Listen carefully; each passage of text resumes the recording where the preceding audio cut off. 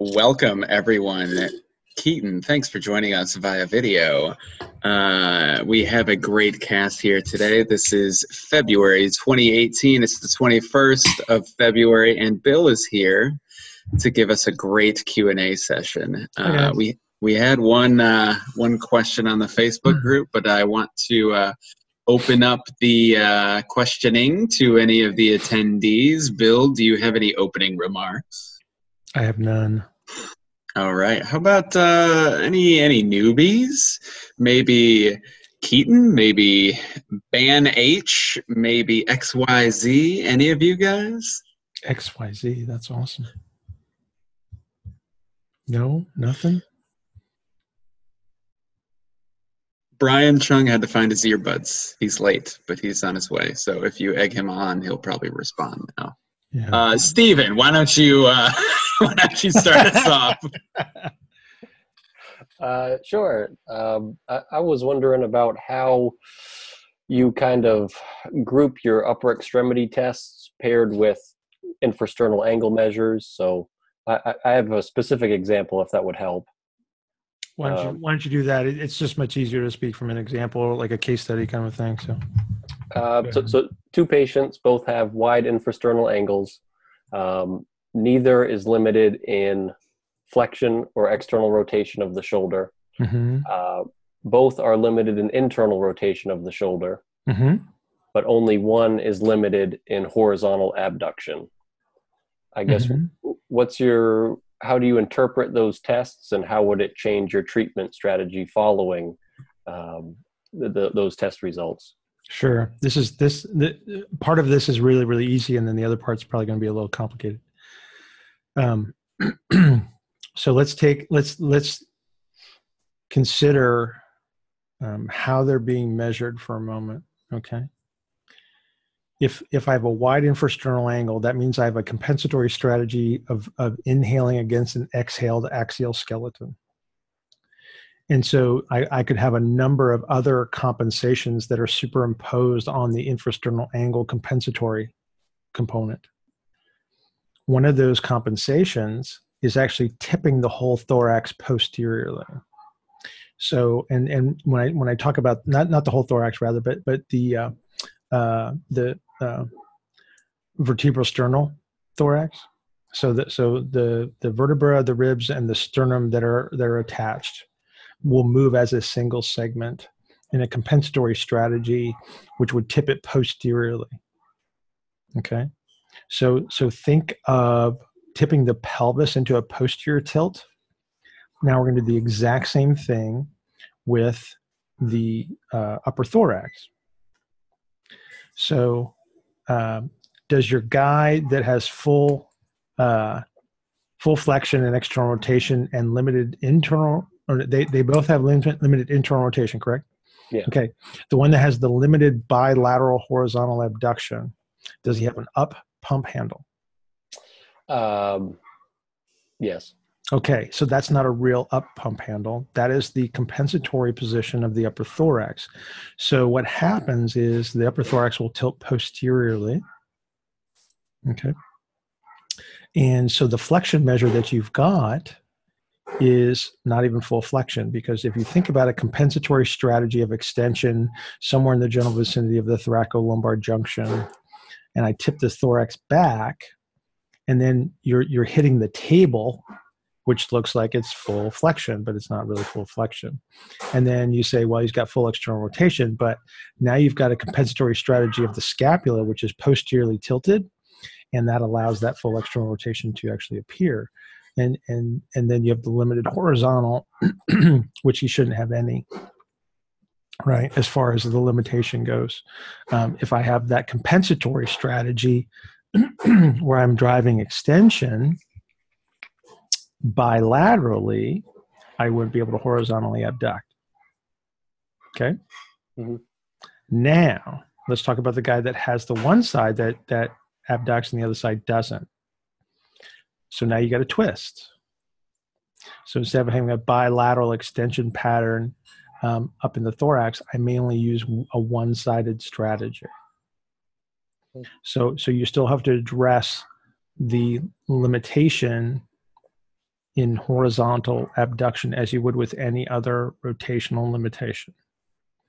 But when you have a wide infrasternal angle like that, and you have all these symmetrical measures, you probably do have some measure of compensatory strategy of just the upper thorax tilting backwards. Now, does that make sense when I say tilting the upper thorax backwards? Yeah, that's kind of what they look like, like a ski jumper, like one of those long ski jumpers kind of leaning back. Yeah. So let me draw it. Okay? Yeah.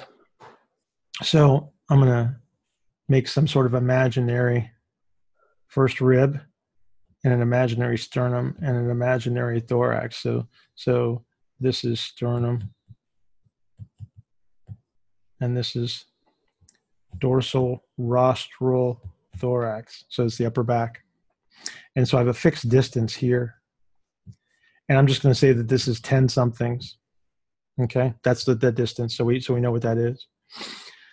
So what you might actually have is a thorax that simply reorients. So if everything tilts back together, this distance doesn't change, right? Mm-hmm. But here's the interesting little twist of fate. This strategy actually reduces the pressure in the upper thorax ever so slightly. So it is an inhalation strategy. So you have a compensatory inhalation that makes a wide infrasternal angle, and then you have an upper thorax strategy that is trying to drive further inhalation. But in doing so, they use the compensatory strategy of posterior tilting the scapula, externally rotating the scapula, and adducting the scapula. And that's why you lose your horizontal abduction. So what that would look like, hang on, I'm going to switch colors here. Oops. So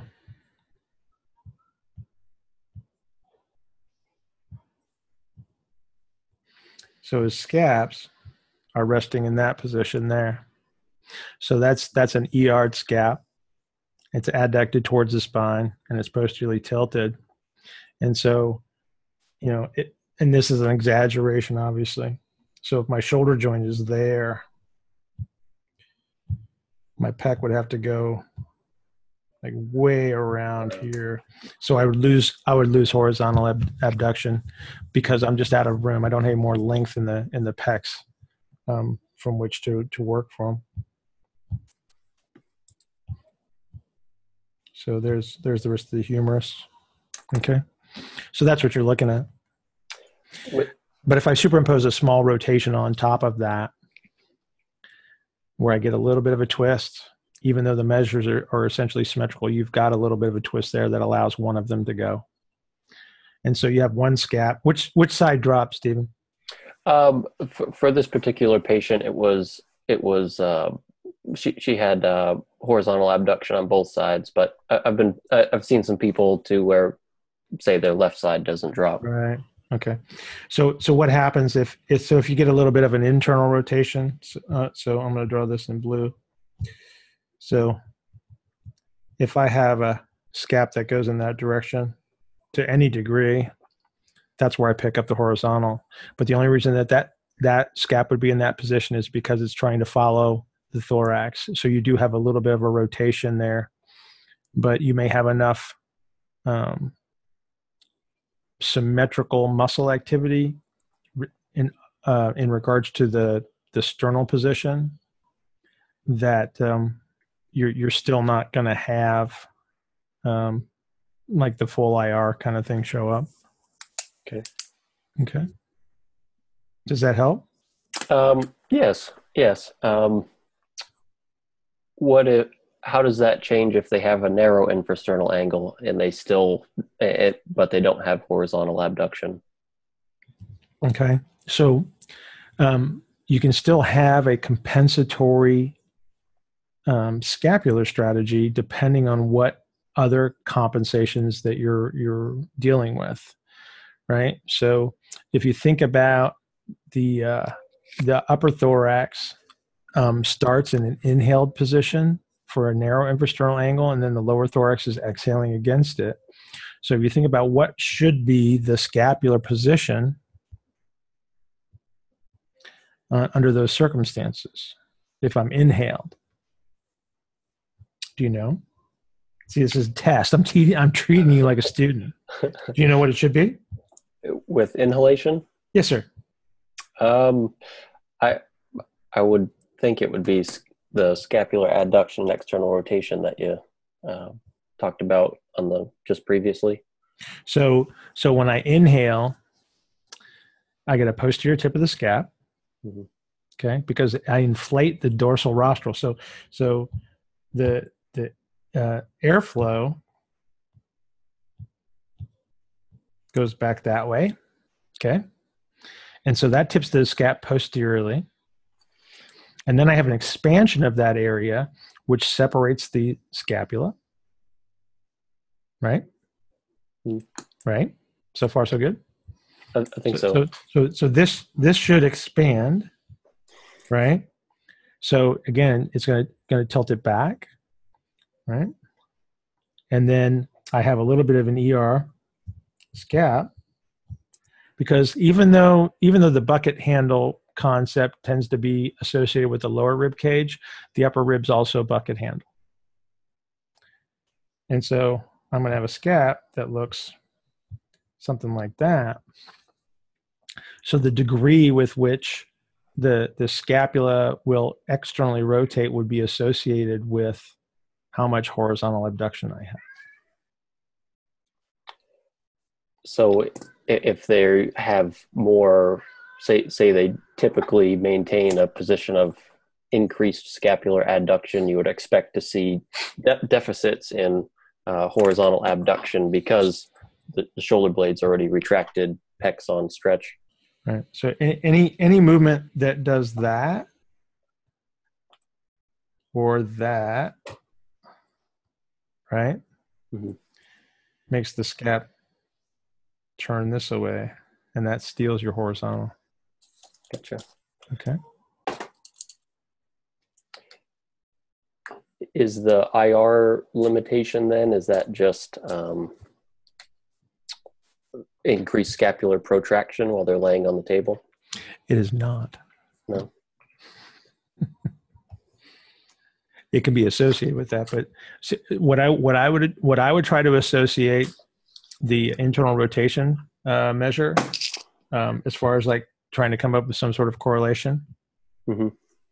is that right there.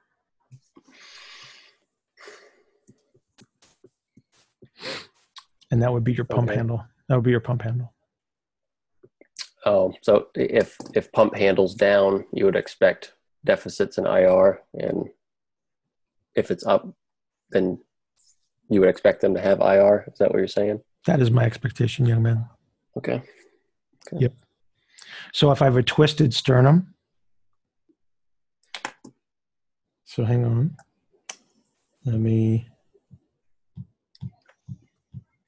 So if I have a sternum, let's just keep sternum green. If I have a sternum that looks like that, wait a minute, wait for it. If I have a sternum that looks like that, and I'm exaggerating the size of the sternum. Mm-hmm. So if the sternum is twisted so it's right facing, what I would suggest you consider this is a pump handle that is up on the left and down on the right. Okay. Okay.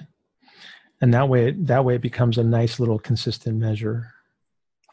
So if I flip-flop the sternum, so now I have a sternum that goes this way, that is a pump handle up on the right, down on the left, and guess what happens? You get a flip-flop of internal rotation of the shoulders.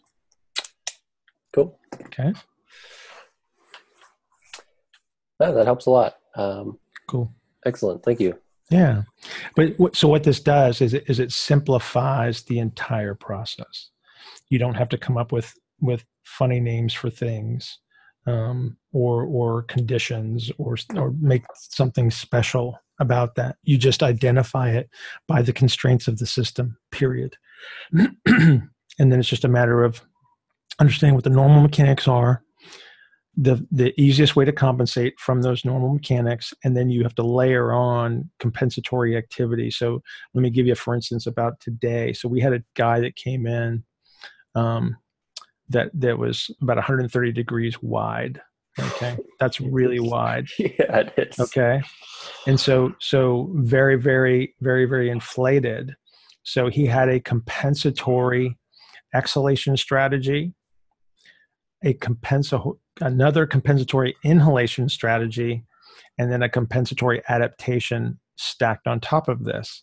But the cool thing about it is if you just do it like one constraint at a time, and you identify, so for instance, like his compensatory exhalation strategy, just so you understand what I'm talking about, is he bent his sternum downward into the pump handle. So where the manubrium meets the sternum, there's a synchondrosis, right where the second rib meets it.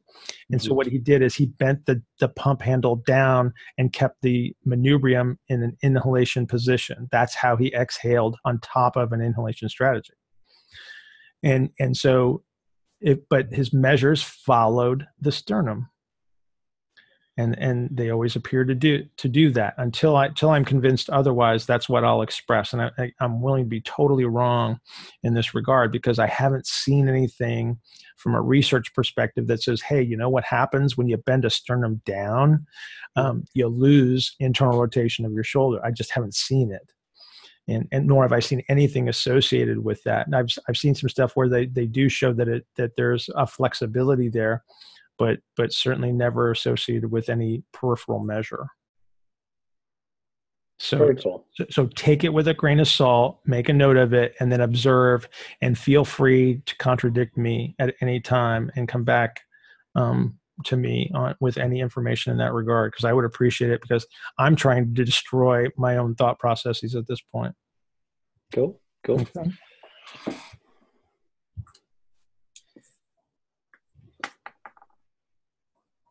Eric Manis looks bored. No?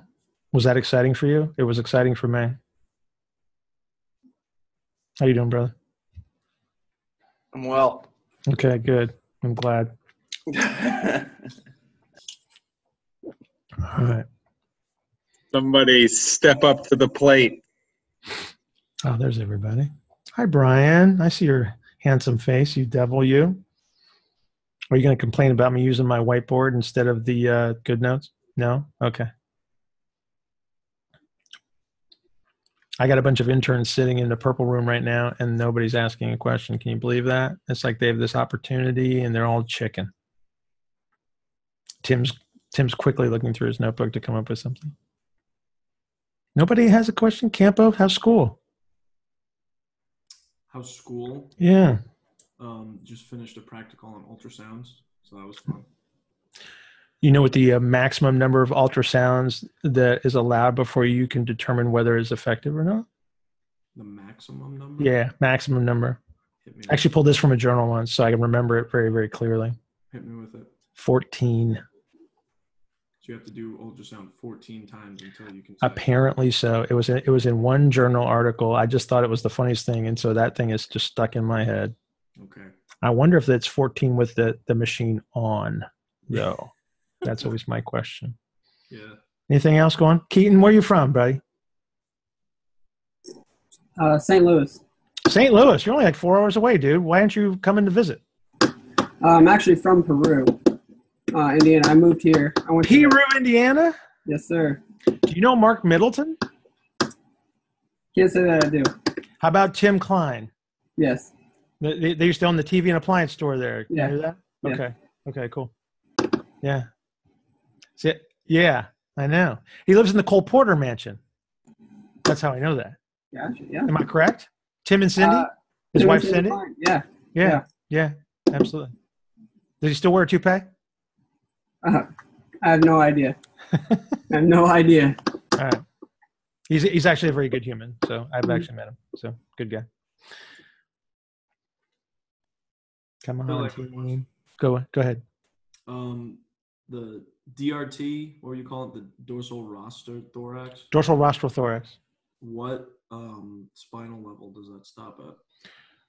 That would be so. So take your sternal area on the front side and just mirror it on the back side. Well, It's a very cool area, actually. And when So- you get right down to it.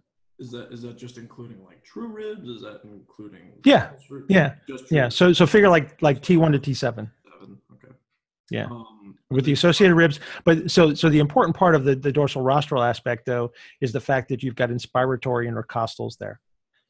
And so that area needs to expand. And so that area mirrors all other kyphoses. only in that area. What do you mean? What do you mean You only? only have inspiratory intercostals only in that area. It's predominantly inspiratory intercostals. So inspiratory intercostals tend to be predominant around the sternum, so the peristernal area, and then in the dorsal rostral area. If you start from the first rib on down, the lower you go, the less inspiratory the intercostals are. The wider you go, so laterally speaking, they are lesser of inspiratory intercostals, and they become more expiratory. So, and now for your test that they're going to ask you for, always remember that the externals are inspiratory and the internals are expiratory, because that's Hamburger's reference of him doing it via like the fiber direction and stuff like that. Whereas I think it was Detroyer that looked at the intercostals from a neurophysiological perspective. So like they're compartmentalized in regards to neural drive, much like the obliques are. What do you mean by compartmentalized? So like on an inspiration, the internals will kick on. Is that essentially in certain areas? So again, it's just compartmentalized. So this the peristernal area tends to be more inspiratory intercostals, regardless of the fiber direction. So if you think about intercostals in the axilla area, they're going to be less inspiratory than the ones closer to the sternum. And the way that I always make that association is I've got a pump handle on the sternum. It's like, okay, what's going to allow that area to expand so I can create this pump handle action? And so that's how I remember that those intercostals are primary inspiratory. And then the easy part is just, okay, it's mirrored on the back side. So if I take a breath in, I get this anterior posterior expansion between the sternum and the dorsal rostral area. So it's very easy to manage.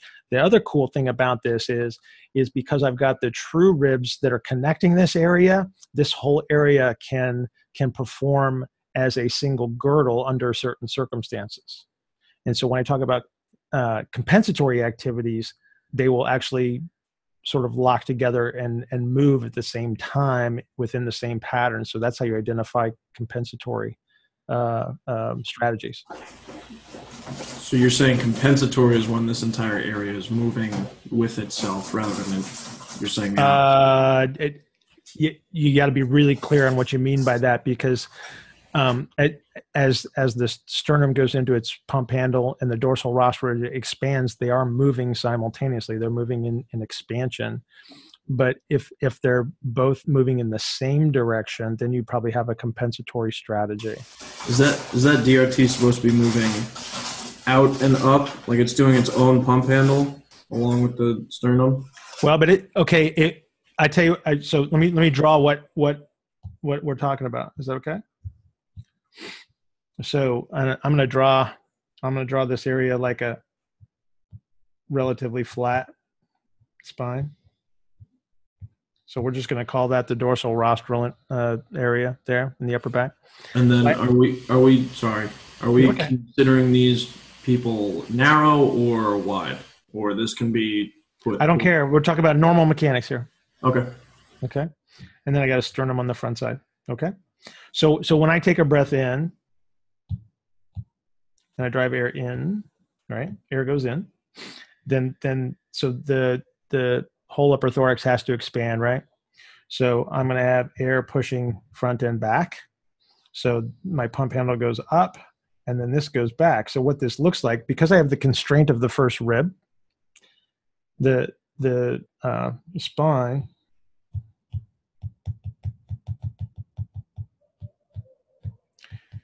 will have to look differently, right?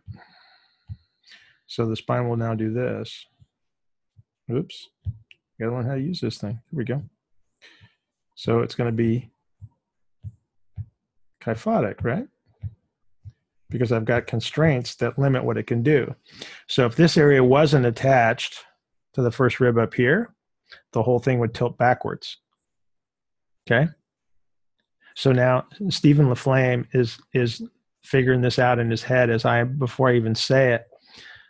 By God, Bill, that looks just like a sacrum if the whole thing was fused and tilted back on inhalation. And he's right.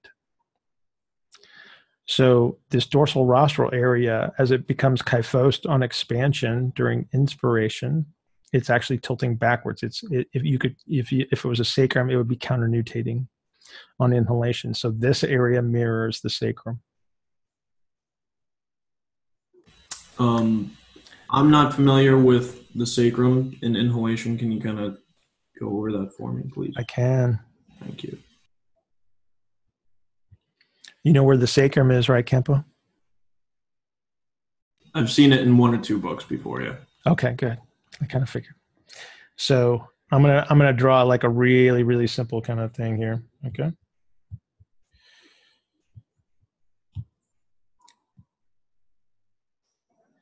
Spine. Yes. Cool. And sacrum. All right. So we're going to call this some sort of mid-range imaginary position that we can never measure, but that's where we're starting from. So this is halfway between a full inhale and a full exhale. So as I breathe in, the sacrum counternutates, so it tips backwards.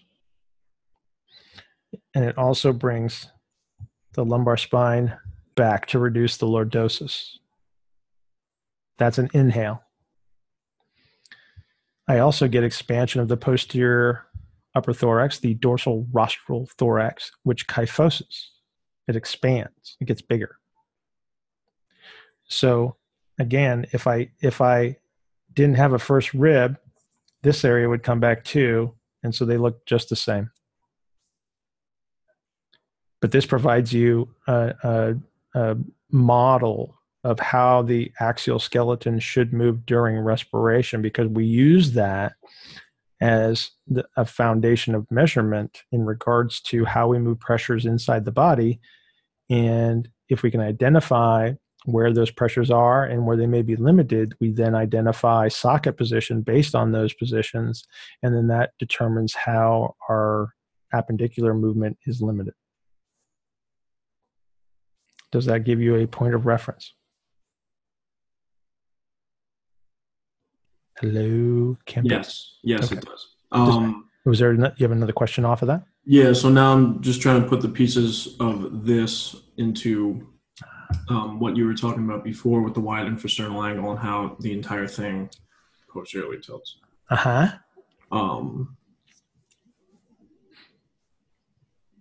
And then I had another question off of that where you were showing how the entire volume of the thorax doesn't change, it's just posteriorly tilting. Right.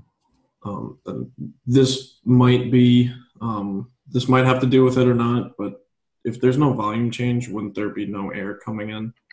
So it's a very, very small volume change, and but the way I want to describe it from a model standpoint is that it's not like an expansion of the thorax; it's the posterior tilt, and then you have to look at the relationship in regards to where everything attaches on the inside in regards to like diaphragm position and such.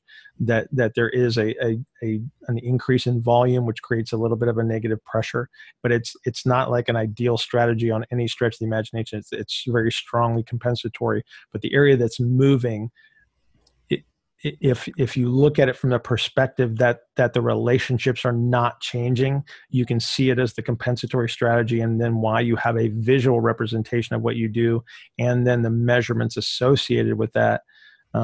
Because if you try to do it strictly visually, you always screw it up. Right. Okay. Does that make sense? I just don't want you to think that it's a volume change, because the minute you start thinking, well, it's expansion, it's like that's what we're supposed to do, and I call it a fake pump handle is what it is. When the whole thing tips back, it does create a little bit of negative pressure, but it's a crappy strategy. It's a very effortful strategy, and it requires a tremendous amount of intercostal drive that makes the rib cage very rigid. Got you. Okay. Now, can you almost divide that into planes where you're not getting the expansion front to back, but maybe because they are wide infrasternal, they're getting it from frontally?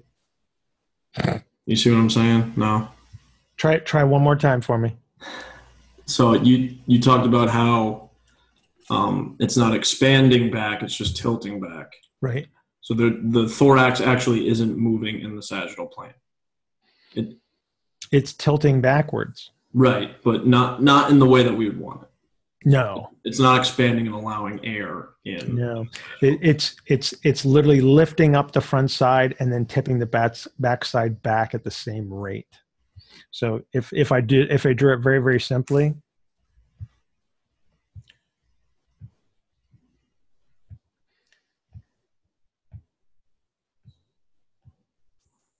it's that. Yeah. Okay. Okay.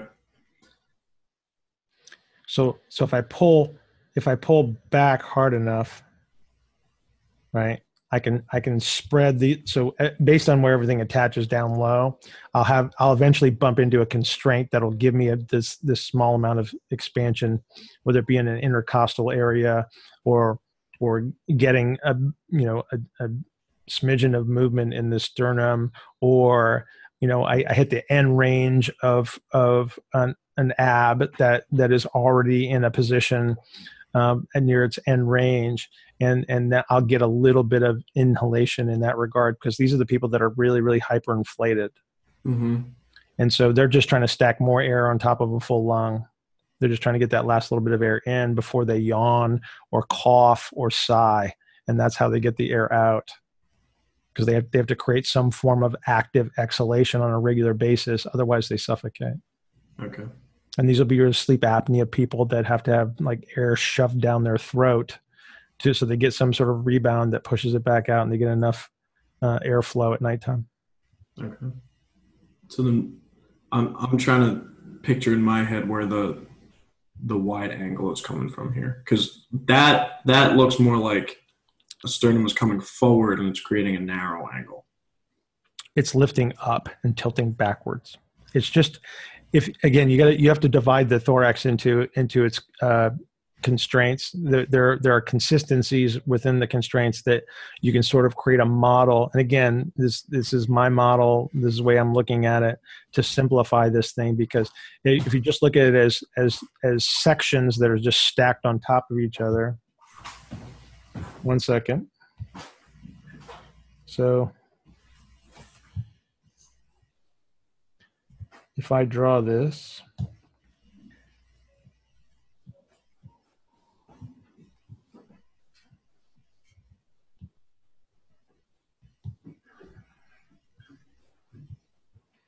can you dig it?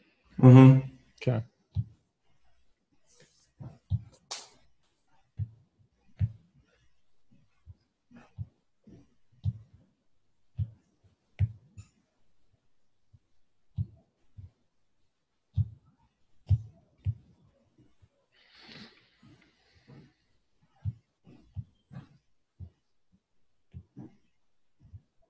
So there you go.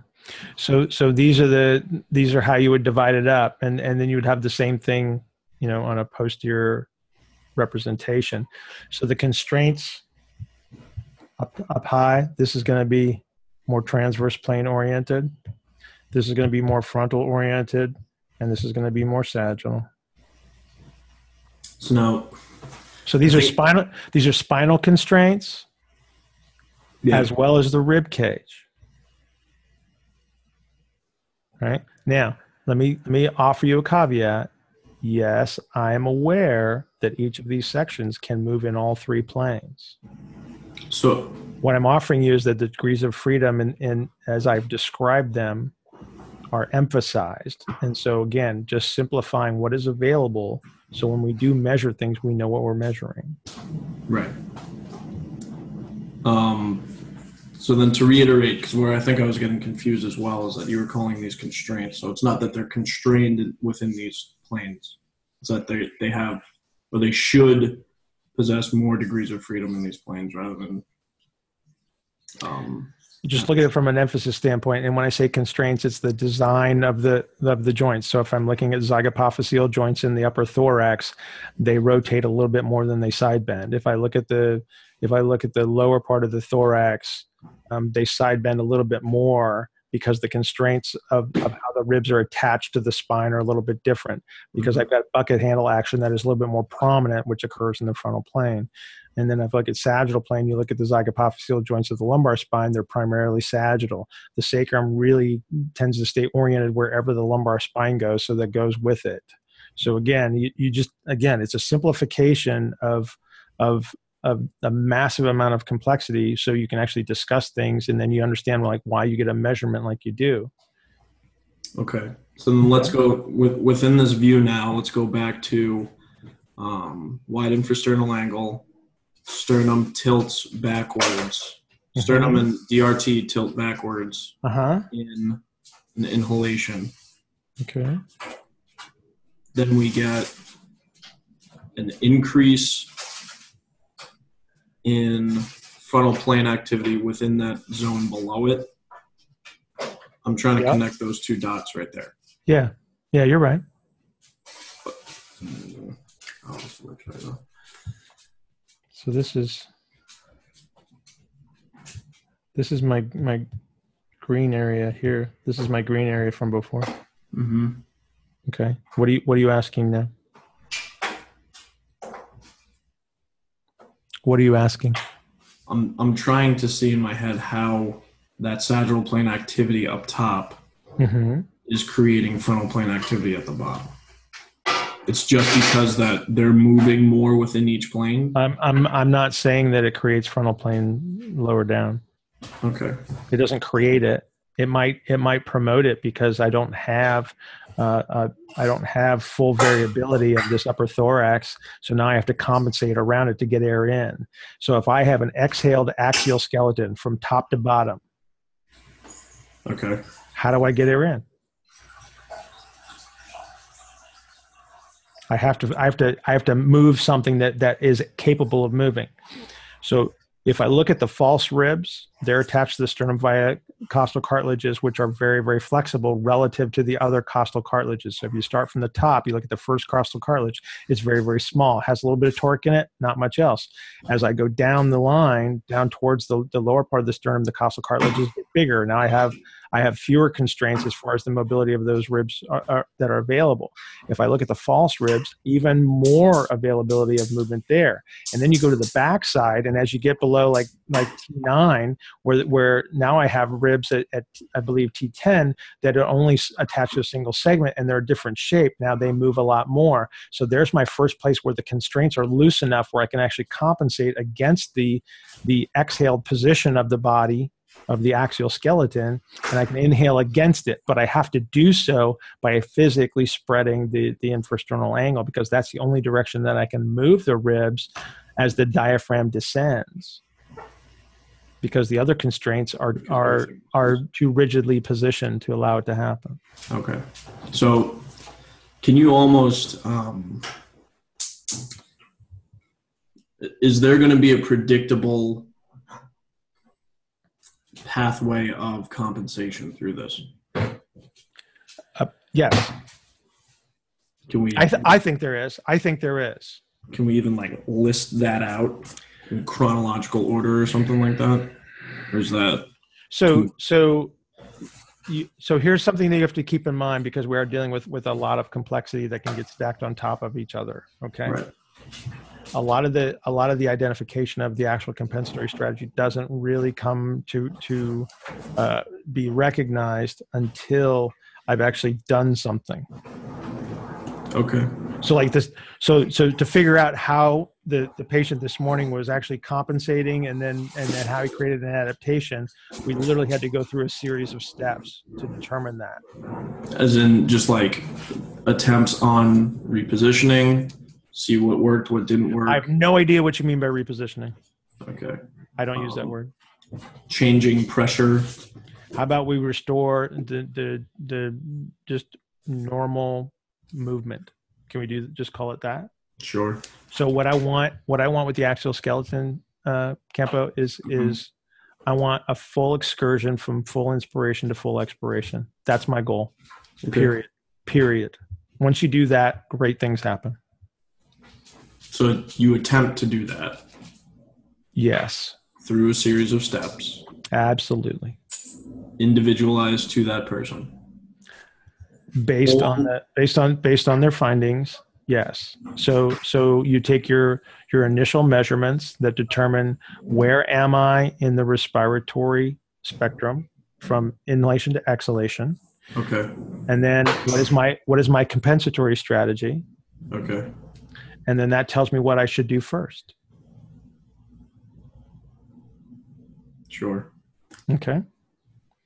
So all I need is one test to tell me where I am in the respiratory excursion, right? Because I know how the axial skeleton should move in the sagittal plane during inspiration or inhalation and exhalation, right? Mm-hmm. And so I just have one test that gives me that.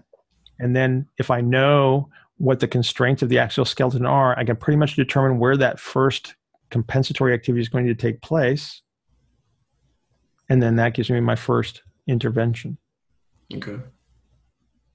And then what I should see is the appendicular measures that I took initially should change if my intervention is correct. And then that process is just repeated over and over and over until the entire excursion is restored. And that's all treatment is, right? Right. I think. Is this fun for anybody? I'm just looking at people's expressions and they're just kind of like dead to the world. So I'm a little worried that I'm being boring. Are we good? Everybody give me a thumbs up if we're okay. Seriously. Except for Brian. I don't care about Brian. Oh, come on, brother. You know I love you. Lucy. Oh, Lucy doesn't use the screen because she's got to go to sleep tonight. Hi, Lucy. I see you there. With, I know we've talked about this previously, but I think it just made sense. So just so you know, I've actually learned a few things this week. So the thorax is doing exactly what the pelvis is doing. Like if you're extending through the pelvis, the pelvic outlet is closing. If the pelvis is in a position of inhalation, same thing with the thorax. If you're in a position of inhalation, now the bottom of the rib cage is closing. It's mimicking the position of the pelvis. So if you would like to say that the infrasternal angle matches the infrapubic angle in a situation where I do not have full respiratory excursion, you would be correct in my estimation.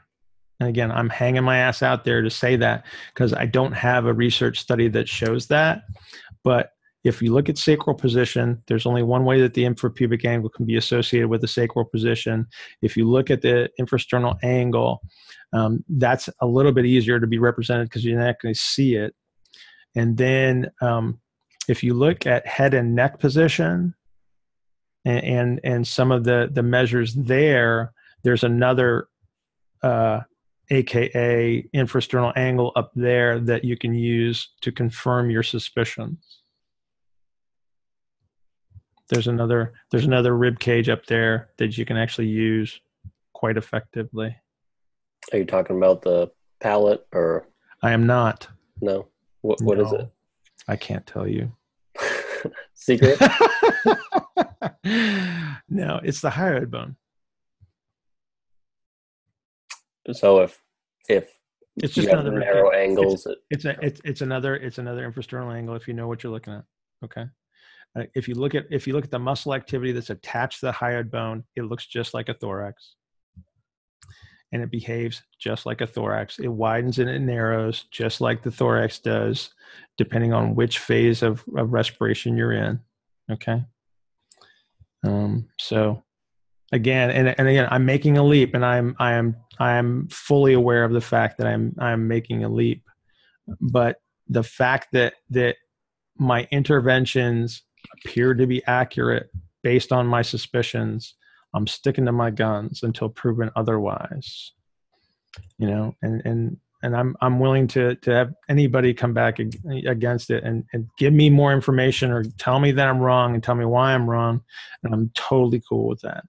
But like I said, right now it just appears to be as accurate as anything else I've ever done, and it's easier.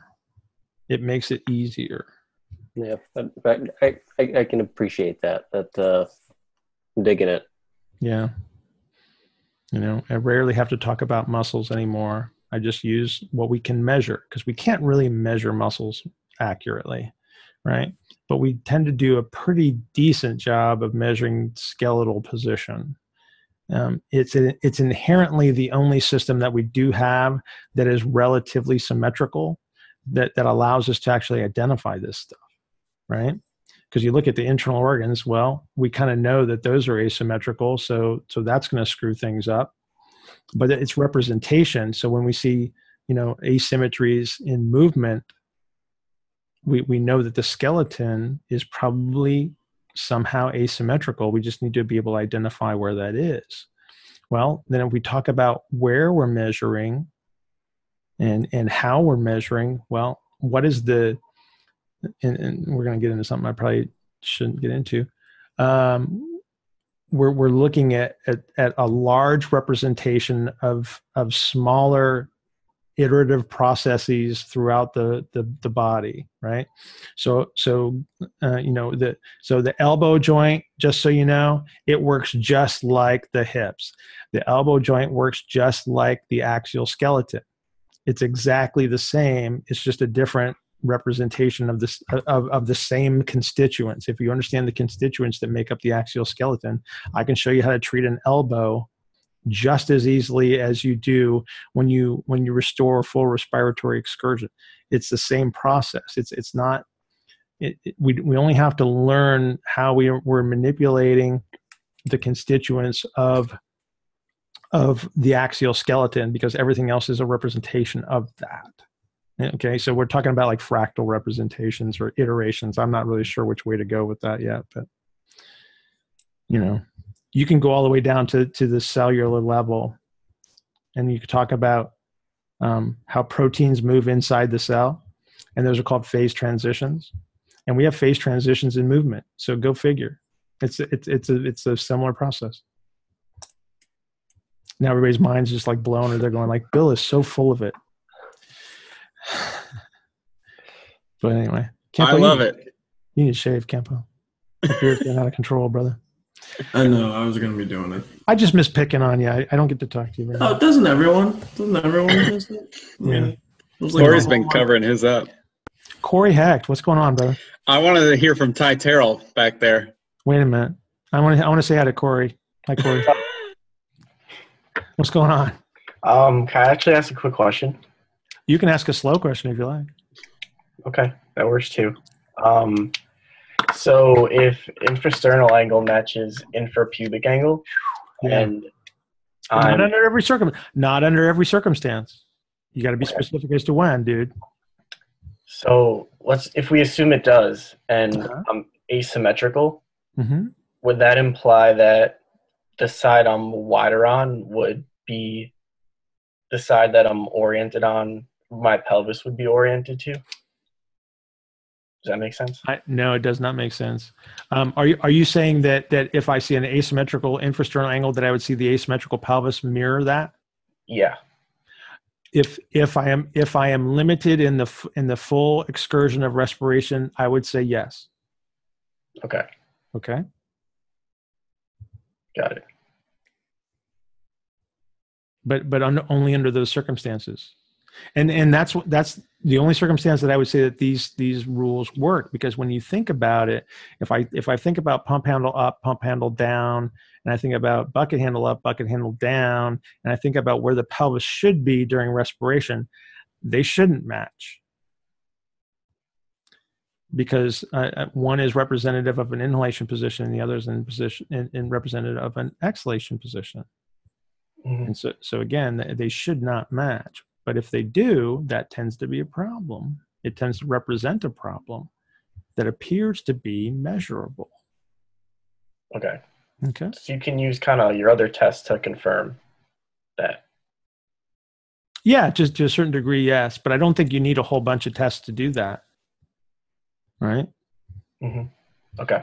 I mean, honestly, if you were crunched for time and you had to do, a slam bang, restoration of movement with someone, you could probably go with 2 tests, and maybe even 1, depending on how extreme it might be. Mm-hmm. Right? Because you just need to know: do they have full excursion of respiration? Yes, no. If no, do they have a compensatory breathing strategy? Which one is it? Okay. Okay. Cool. Yeah. Thanks. Yeah. One of the interns said they had a question. Okay. Yeah, as long as it's not about infrasternal angles, Christy. Tim's question. We need to talk about something new. Okay, let's say Infrasternal angles were so 2 weeks ago, dude. I mean, seriously. Come on.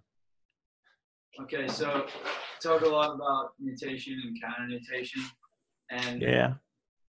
what are the implications if you have like an excessively mutated sacrum? Is that even possible? It's a great place to rest your beer when you're slow dancing with somebody that has way too much nutation in their sacrum. It's a perfect shelf for your beer. So you can take it on the dance floor with you and not spill a drop. So would that be like a state of Unless you're extreme- Brian Chang, because he knows how to dance. No, so what are the implications? Yes, and would that be like a state of extreme exhalation, you'd say? I would say so. Yes, absolutely. Yeah. Yeah. I mean, you're going to see a pretty significant increase in lordosis, right? And then depending on how much of that anti-gravity muscle activity you've got on the backside of the body, that'll determine the orientation of the pelvis, and then what kind of strategy are you using in the upper thorax. So that should be an exhaled position of the upper thorax. So you might see a really, really flat dorsal rostral area because it should be empty based on the sacral position. And I'm talking about above the level of the false ribs. So where the true ribs are and the area of the thoracic spine that they attach to, that should be flat. Okay. But you can't use a visual representation to diagnose with. It doesn't work. You have to be able to measure it. Don't trust your eyes. Gotcha. Thank you. Okay. Any last cues? Keaton, there's a small human walking behind you. Be careful.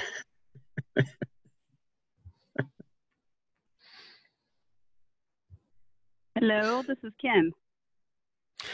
Kim Can you hear Greenstein? me? Is this Kim Hi. Greenstein? It How are is. you? How are you? Good. How are you? I am outstanding. I'm not sure if you saw a question. I just actually put it on the Facebook group earlier today Okay. about orthodontics. And I'm just curious your perspective on, movement restrictions caused by them. And another physical therapist told me that it can lead to scoliosis in younger people. It can, probably. Yeah. So as a parent, like, how do you know when your kid is ready or not ready? For what? To actually get them? Or any sort of retainers, because they're doing it earlier than when I was a kid. Yeah. Yeah. It's because you got about a bunch of mouth breathers.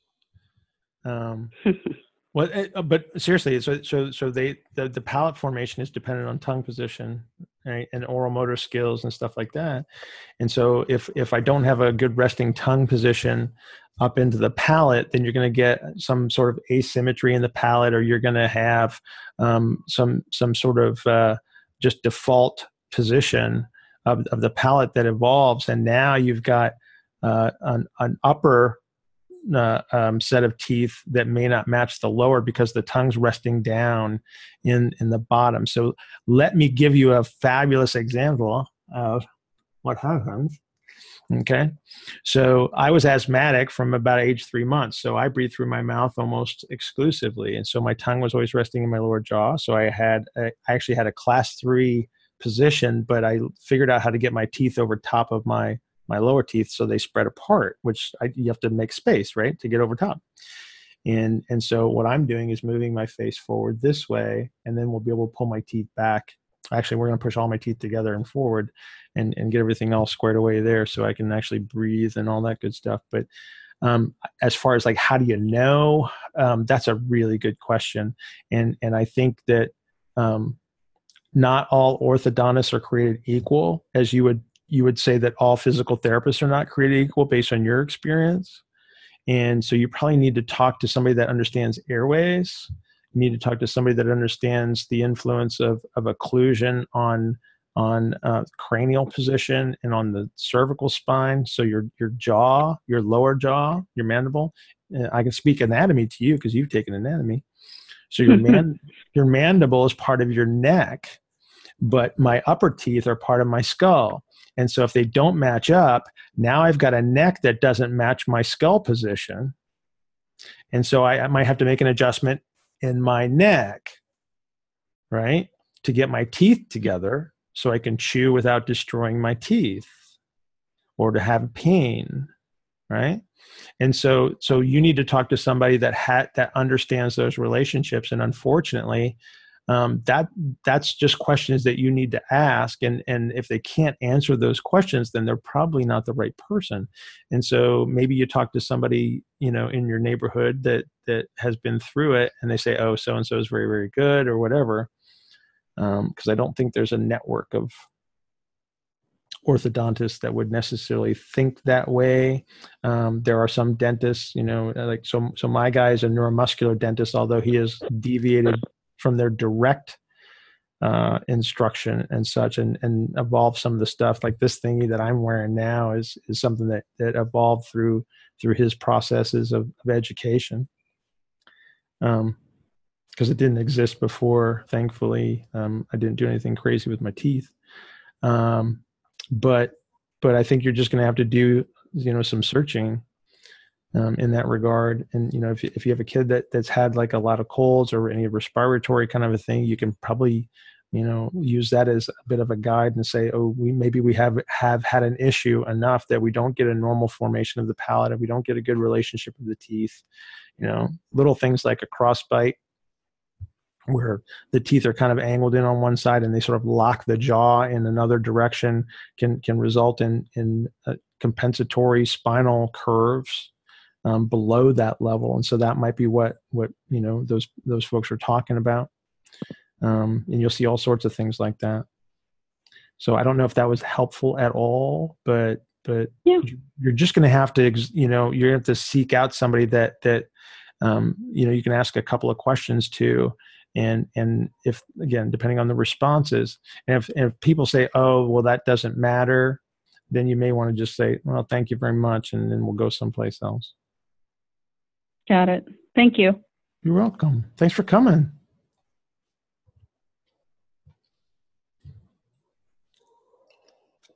All right, guys. I believe it's 8:30 over there, right, Bill? Do we want to do one more? Does anybody have one more good question that doesn't have anything to do with infrasternal angle? I got a quick one. Who said that? I did. Okay, when you say I did, I it doesn't guide me anywhere. Jesus. Michael Camperini. Never heard of him. Yeah, me neither. What made you want to start writing? What made me want to start to write? Yeah. I had a problem that needed solving, and that was the only way to solve it. There you go. There's two questions that you'll get at discharge with a patient, and one of the biggies is, what do I do now?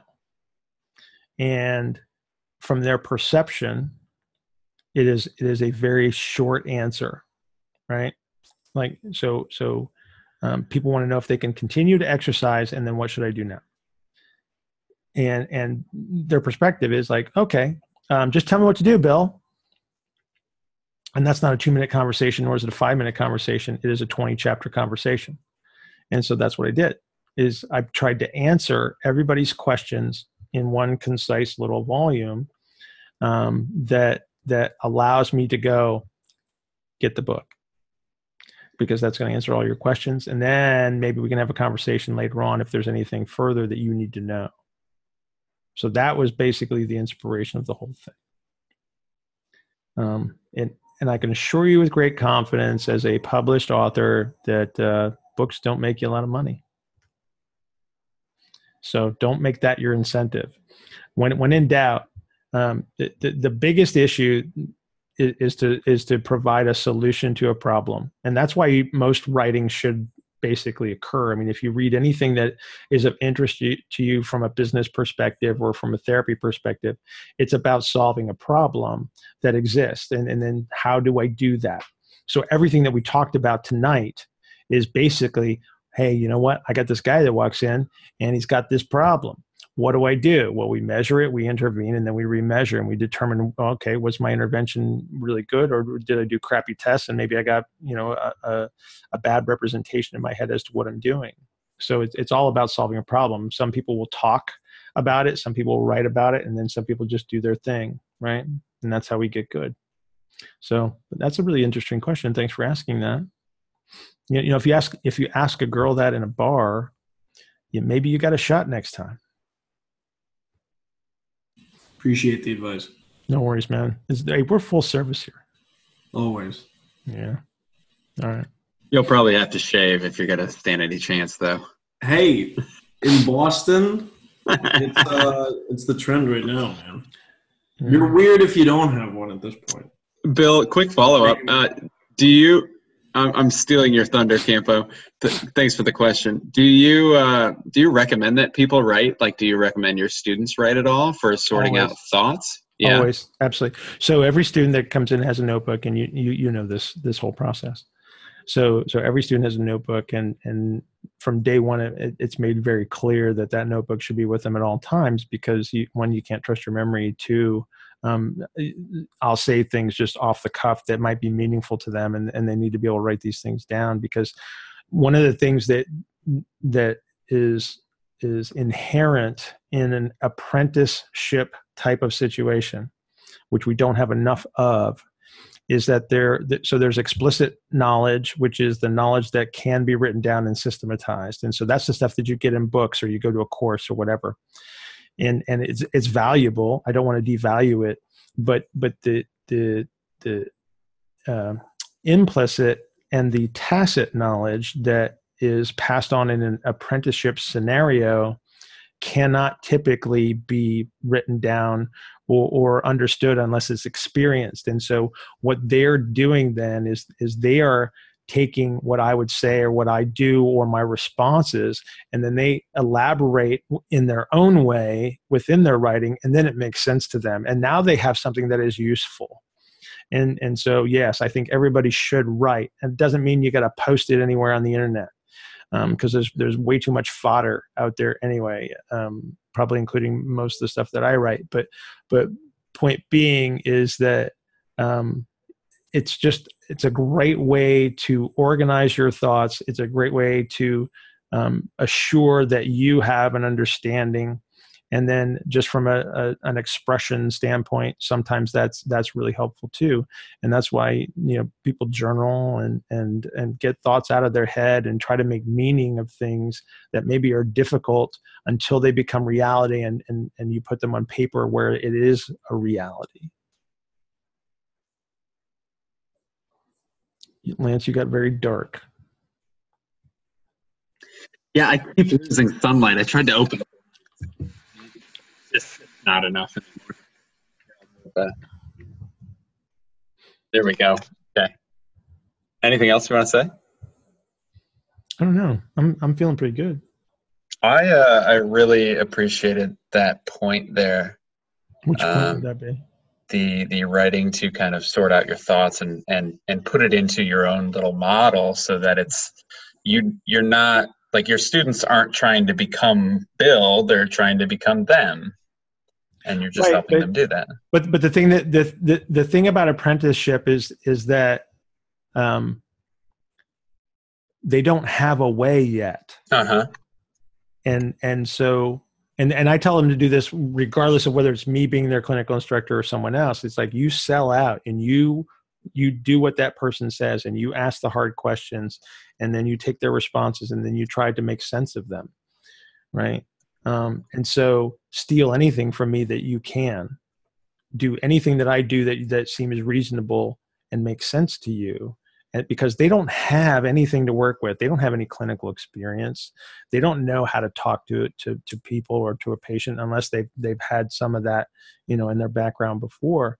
And so they need to have the ability to somehow elaborate on that information so it can become theirs at some point in time, because they ultimately they should be better than I am.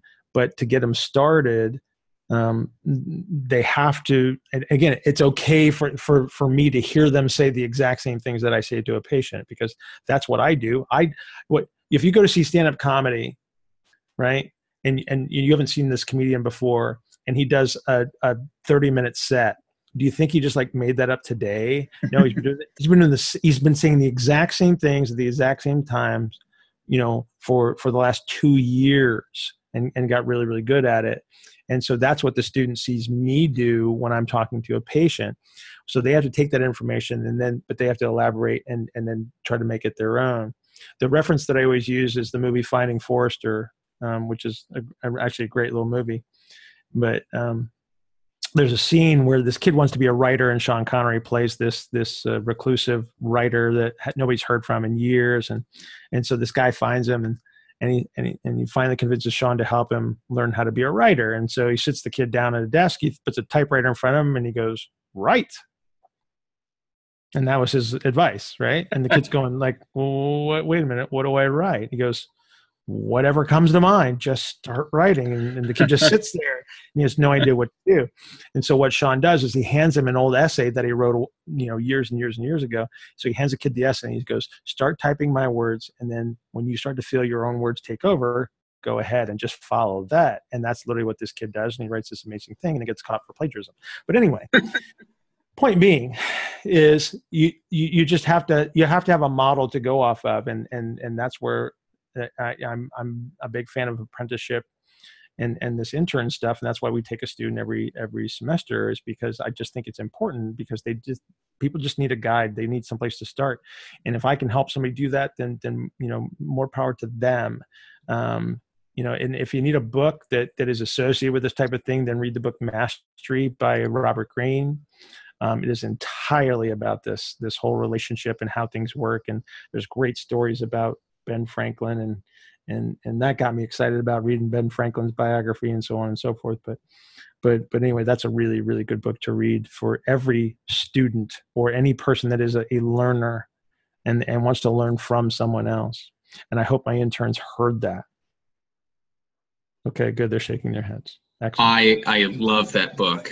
I recently read it, and then I went through it again, and I took all my notes and everything. That one hit me at just the right time. I know I'm just a talking silhouette right now, but I was going to say another one. I don't remember what it's called, but Stephen Pressfield has been writing for the longest time all sorts of different ads, and I think he wrote erotic videos as well, and he wrote some things that actually did well, and it took about 40 years, and he just said, everything you write is going to suck. So keep writing until it doesn't. I think, somebody help me out here. Does anybody know the Hemingway quote about the first draft? Does anybody know that? Like, anybody? Is that the first is for you? No, I thought it was something in reference to like the first draft is always shit. But maybe it is the first draft for you. I just misinterpreted it as I wrote it down. It shows a lot about your self-worth. Yeah. Well, I can assure you that the draft that I have up on Amazon.com right now, it is version N. So it started with version A. I love it. I love it. Yeah, that's how many iterations of that thing came. Yeah, before I got something that I could even post up there. That was a long time. Is that a real count? It was N number of times? It is N. It is N right now. It is, yeah, A, whatever the letter N is. What number does somebody know off the top of their head? I know the E is 5. And that's 10, 12-ish. Yeah. Okay. All right, guys. And let me just, the model for all the photos is actually on this call. So this is very exciting. Wave to us, Brian Chung. Brian Chung. Yeah, MS, MD, PhD, plastic surgeon, dance instructor, international dance instructor, and fitness model. Oh, tequila expert. Dude, if you were my type, I'd marry you. You're so skilled. You're just not my type. I don't like Asians. I meant to say Canadians. I meant Canadians.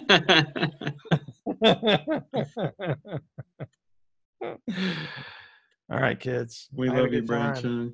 I had a good time. Send me like a 30-second question. Go. Ready? Speed round.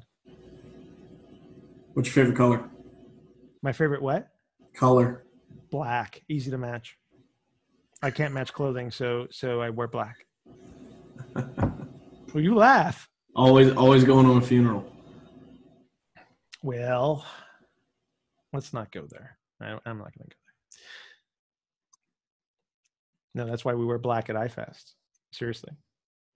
Because it's like I had no idea how to match colors. It's like, let's just go black. Mike goes, that's a great idea. Or you just don't have faith in interns to match either. Well, man, they're a little mismatched as it goes. So. Lance, I think we're in the part that we edit out. We don't do that anymore, Bill. You know that. Oh, seriously? Okay. I didn't curse this. I did curse, didn't I? You did a little bit. But I think people will see you as more human that way instead of just this regurgitating monster of a brain. Alrighty. All right. Bill, thanks as always. See you next month. Appreciate it. Guys, thanks for coming. See y'all next month. Interns, get back to work. You should be cleaning something.